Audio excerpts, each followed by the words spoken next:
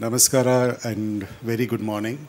I think Yamini is smiling at me because I think when she first started this project, she just took the phone and called me. And I think you've come a long way and congratulations for all this and your team. For me, yes, please. For me, the most challenging part is I don't know anybody on stage and I'm meeting them on the first time. So it's as challenging as putting art in the airport. For me, the airport has been a space for transit. It is not a museum, very importantly. Neither it is an art gallery. But this effort to bring art into a place, which is a place of a lot of tension. You want to get to where you want to go. But you do have a lot of time, and some wise people don't rush to the airport. They go in very early and kind of pause. And this is the time I think is most precious when you pause, when you want to read a book or you want to catch up with somebody. And this time for pause is a time when we need to make people look at these artworks. I'll tell you, it is very, very challenging. I think I spoke to Anupama Hoskere, who was here.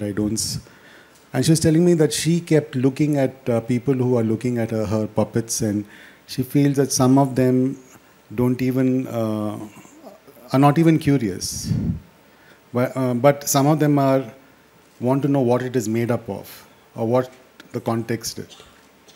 But so there is an opportunity here for the Rasika, who is here a traveler, to somehow get into the conceptual idea of this Navarasa, whatever rasa he wants to take from this pausing time at the airport, and try to get into this work of art or try to be curious.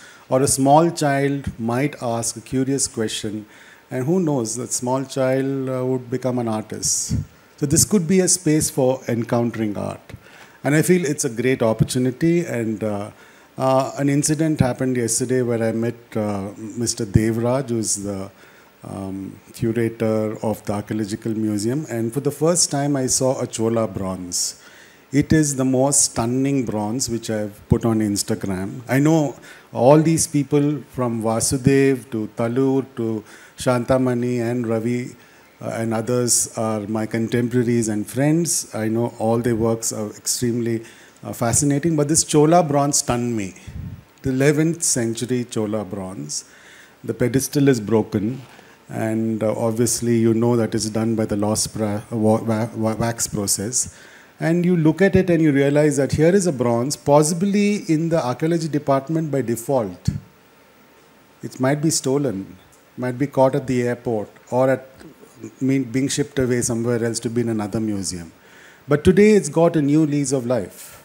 And thanks to BIAL that it is there as part of many other exhibits. And I think this is going to make maybe a small dent in people's mind that they would appreciate a little bit of beauty. And if you don't look at a Chola bronze, Chandrasekhara, Shiva, or a Nataraja, or the Devi sculpture, etc., you might even look at the contemporary art and ask questions, because most of the people who have this thing saying that we don't understand modern art. I think here is an opportunity, and maybe they could make a little more effort, and possibly BIL could create some kind of a QR code which they could click it and they click something and get an art appreciation course. Possible. And maybe we could see some change. Just to make people stop, pause and look is the most difficult task. And I think we need to do this in many more places.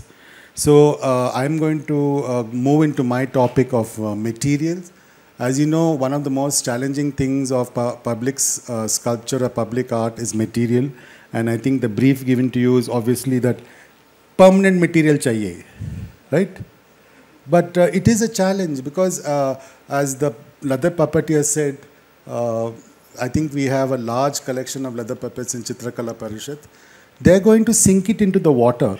Everything is not permanent. And these materials need not last also. I know BIL won't do that. They'll try to preserve it as much as possible. But there have been situations where I think there's a lot of material that is extremely challenging that you have used in your work.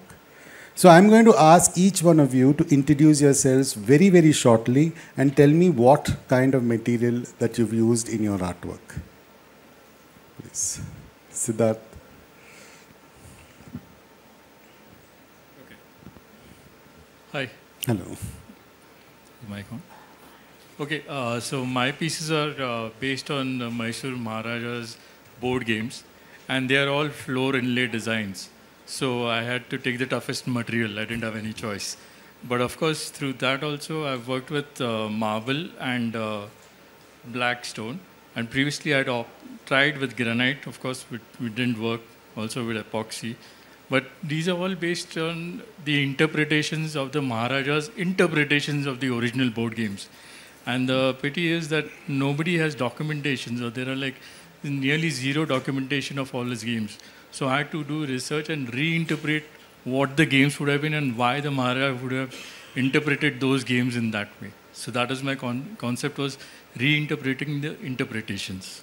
Is there an opportunity for somebody to play this game or figure out how this could be? Well, if you know the traditional board games, then I guess, yeah. Like the Knight's Tour is a game where the horse piece, or the main piece, is only able to walk 2.5 spaces in a regular chessboard. But what the Maharaja did was devised the whole play where the horse piece covered actually each and every block on the chessboard. You know, and it's a completely mathematical genius that he was. So most of the games that he did was based on mathematics and also having some moral stories behind them. It's like to carry forward the culture and the traditions of the region. Thank you. Thank you. Yeah, hello everyone. So my work was, generally my practice is about perception, and this work called Khora. Khora is a Greek word which means neither this place nor that place. It's neither this nor that. So it's not particular, it's not universal, but it's singular itself. And it's kind of, you know, it's a transitory kind of a space. So in context of airport and how the memories we carry from, you know, from one point to other point, and it's mix of emotions, and it's very fluid kind of, there is no form to it. And that's how the work is here. And it's with a very basic form. It's sphere, and the sphere is made of a 2 hemisphere, but there are 2 hemisphere, and it's still not, we can call it as a sphere. So it's more of working with this, you know, like the flux, you know, how the form is changing when you move from one point to another point. And yeah, and about material, it's brick. It's a tiny miniature size brick. It's a terracotta, and it's a cladding process. That's because, you know, it has to be hollow. It has to be light in weight because it's a construction kind of a material. So to make it lighter, it's a cladding process. So thank you, yeah. Alex. Incidentally, I've seen Alex's work, and I've often admired it. And now I see him live, and I bump into him in the airport for the first time, and we kind of recognize each other. So, thanks, Suresh. Yeah, unfortunately, I have to, you know, just talk about the image that I have because it's still a work in progress. So the materials I've used is like a bronze finish steel, stainless steel, and script. So that's what I'm going to compose the whole thing. Does the script say something? It does. It's a Navrasas. Okay. It's like a chant that's going on, that's under the canopy of the leaf. More like the money stones that you find the Buddhist money stones or the prayer flags in the mountains. So that was the idea. When I started work, it was on a much larger scale. I conceived it as a larger scale work. And the idea was for people to sit around or sit be under the canopy of this, you know. And what is the scale of the work? It was fairly large initially, but now it's scaled down to the, kind of an interior space kind of scale. As you, some of you already know that the airport has very enthusiastically brought in the garden as a theme into the airport, and I think it's makes it one of the most unique features in many other airports that I have seen. Yeah. Also, this particular one, this is for me, Bangalore is just represented by one tree, the rain tree. So it's the architecture of the rain tree. And it's from one of the streets that, I could kind of more or less get close to it. Just as an anecdote, can you tell us why and where did you study in Karnataka? Oh, yeah. I did my engineering in Chikmagalur. Okay. And before I started on my journey elsewhere, all over the place. But my starting point has been Chikmagalur. I very much loved it. Used to, keep escaping to Bangalore. Spend a lot of time by the streets and such. Yeah. Perhaps that came from there. The memory of those grand old rain trees lining up the streets. Just another story. Somebody told me that Bangalore has the largest rain trees because and most of them were planted in the cantonment area to camouflage spaces that cannot be seen from the air. So it was another way of trying to camouflage army spaces which were there. And the rain tree has become part of our lives now. Next. Yeah.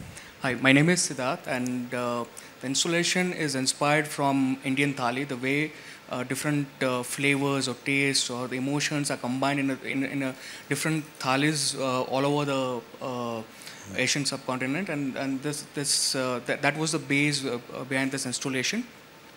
I have taken different spices, fruits, vegetables as different layers of the glasses, and the thali where you see all these flavors or the taste combines with each other. That's how I say even the emotions or rasas are not individual. They merge with each other. They create their own cosmos or the era or the space, and that's what I wanted to create. And as far as the materials are concerned, I've used two different things. One is the analog way of printing photographs, that's the cyanotype as the base process, which then digitally translated into a glass, a series of layers of glass which can be viewed differently from each side and creates a world of its own. So that's being the base for this installation here.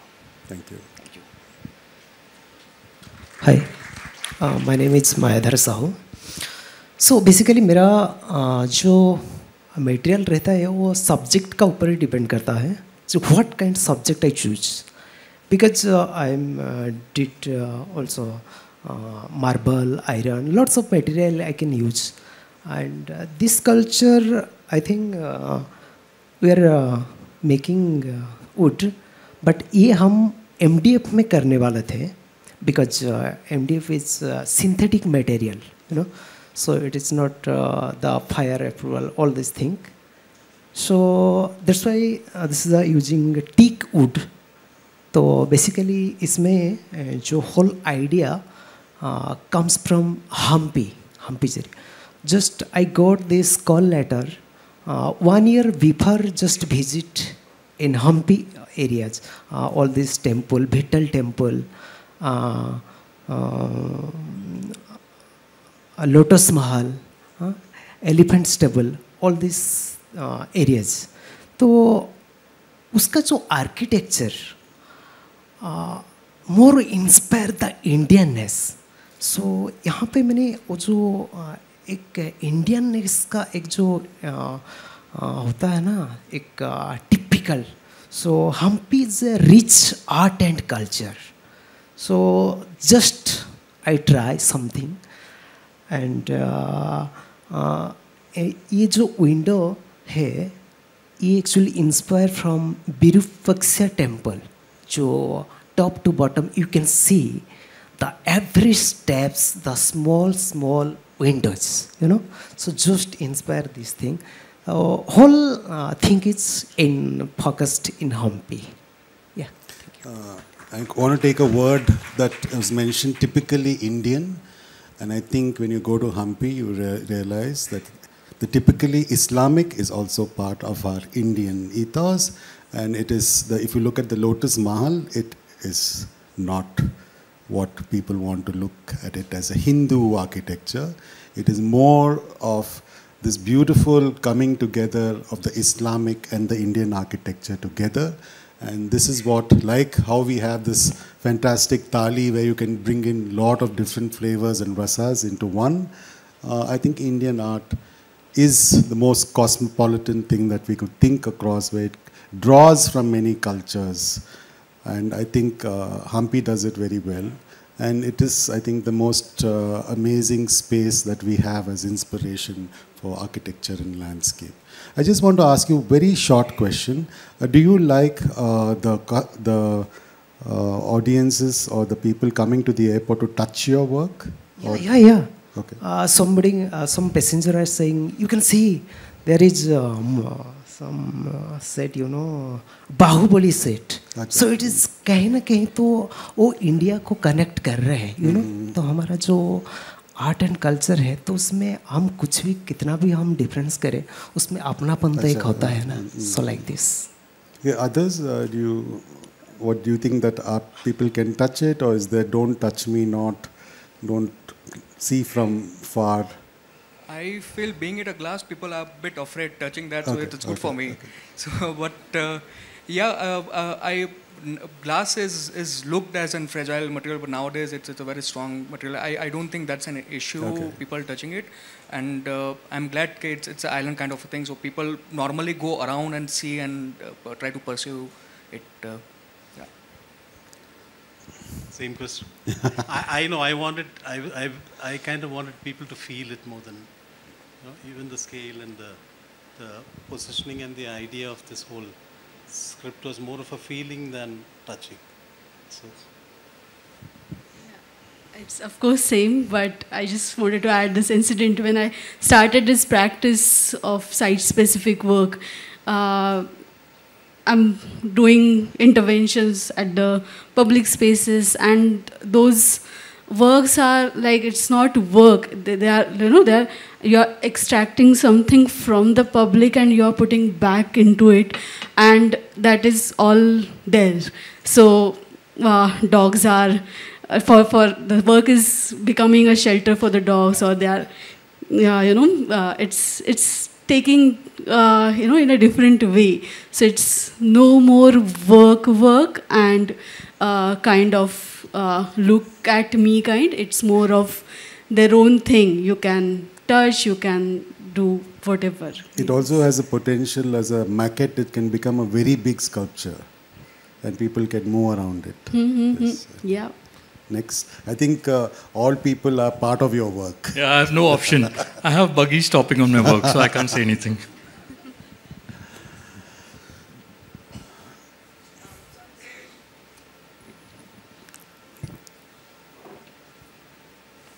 Since this is a thing of material and you raised a question, and being the person who was curating everything, this was a question that came often from the operation teams, because they wanted to put a barricade or the queue manager around every work, and I said no, it's not going to happen.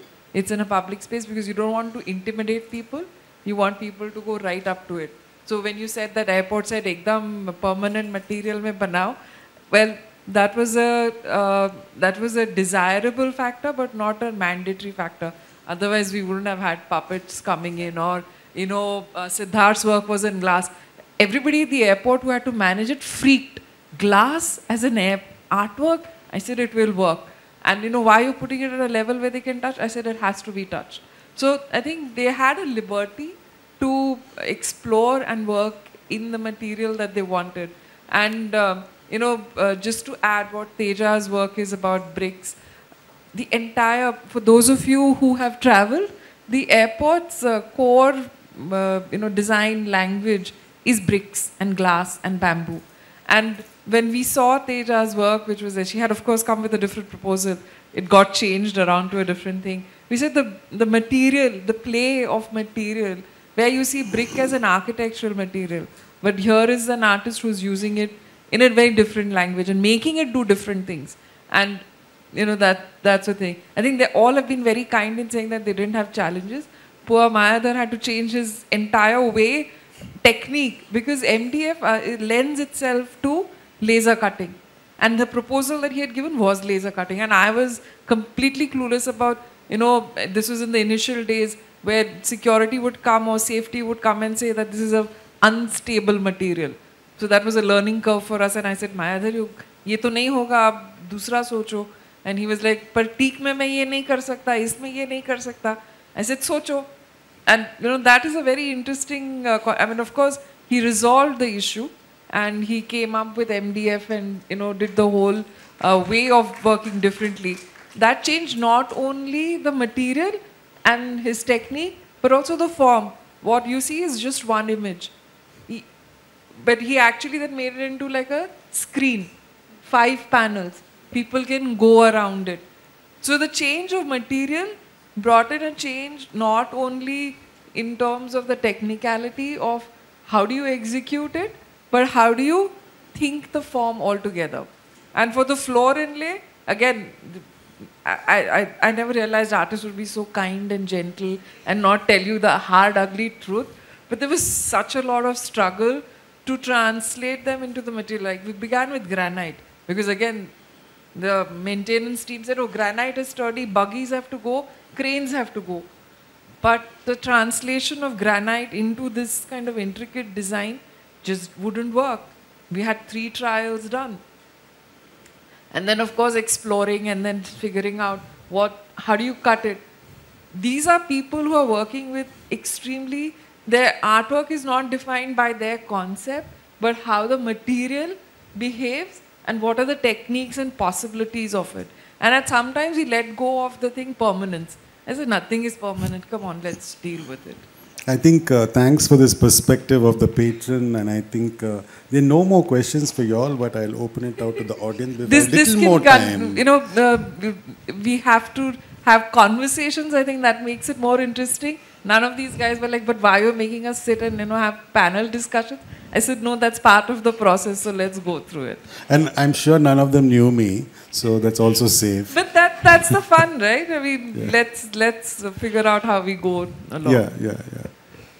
I mean, and I'm sure that next time you want to go to the airport, I think you should go a little early and look at what is happening there or what has happened there, and it would give you a lot of joy in trying to know what are the efforts of all these artists who are here put into making BIAL a more fascinating place rather than just a boring airport which you generally see. And I have no more questions, but if the audience has any questions, most welcome to ask. No, I think we can move on to the next section. Okay, thank you very much. That's made my life easy. Thank you, everybody.